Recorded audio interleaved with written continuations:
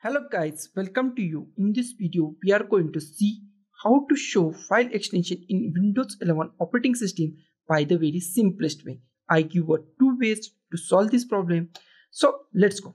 First of all, just go to the any folder and here we find three dots. Just click on see more or three dots. Then go to the options. Here we find view. Click on view.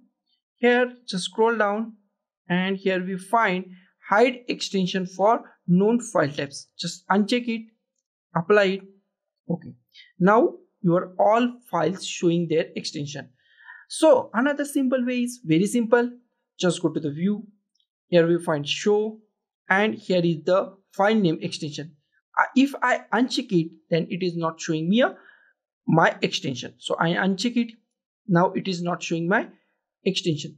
Once again, I go to the view, show file name extension, check this, then it is showing me a file extension. So guys, this is the simplest two ways to show file extension in Windows 11 operating system. So guys, thank you for watching this video. Don't forget to like, share, comment on this video, and don't forget to subscribe the channel. Thank you guys.